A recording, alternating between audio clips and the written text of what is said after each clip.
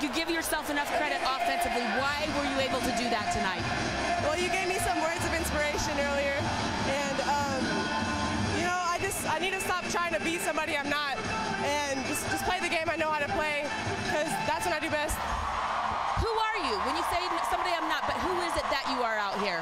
You know, I get my points off of hustle plays, off of defensive stops. Defense is what starts it, what gets it going for me, and offense will come.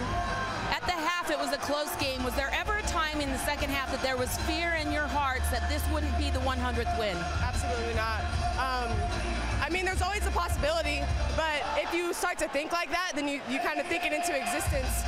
So we just try to stay poised and keep our composure and you know, just be more confident than the other team. As a bigger, much more physical team in South Carolina tonight, how did you overcome that challenge inside of those post players? Well, they had their advantage, you know, being bigger and taller, but I had an advantage of being smaller and quicker. So I just try to use that, you know, try to use my vertical a little bit, and that helped me out. How does 100 wins sound to you, Gabby Williams?